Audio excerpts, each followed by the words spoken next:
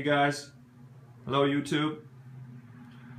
Wanted to show you guys this old tool. This is our little display case for some old tools our father used to carry. Wanted to talk about this one in particular here, the Annie. The Annie is a really old tool that I believe worked too well, and that's why they stopped making them. The Annie is a multi-phase hermetic unit analyzer. Its uses are to check units for continuity, opens, shorts, and grounds of the windings. It can identify terminals, start, run, and common, and it can start compressors independently of controlling units. So you would hook your power up here, coming into the unit, or coming into the Annie, as you can see, and then you would hook your compressor up to these terminals here. And you could then give it power, single phase,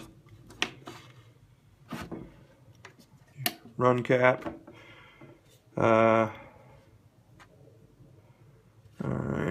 and what you would do is you would start it and go forward, and so you'd be starting your compressor forward. Now you can see that it has a reverse, which is what I like about this tool best, is you can rock free any stuck or frozen compressors.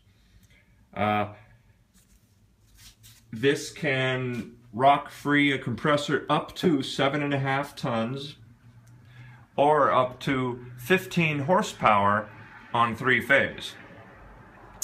The way you rock them back and forth to break free a compressor that was LockRotor, frozen, stuck, would be to, of course, have the compressor hooked up independently to the Annie,